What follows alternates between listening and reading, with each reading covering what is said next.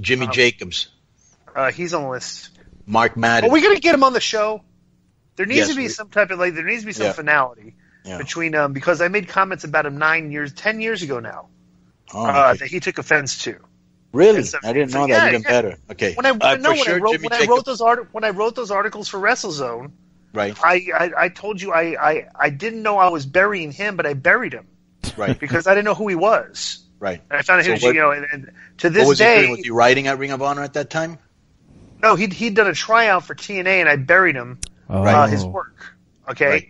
and after that, he kind of like got mad a little bit, even though I saw him at a couple shows, but the Machine Guns, Saban and Shelley always used to kind of like we would laugh that I was getting to him, so I'd kind of like egg it on, I'd egg it on and stuff, but my original thing, I probably since he was friends of all those guys and stuff, everything, I wouldn't have probably specifically buried him. I probably would pick somebody else to bury.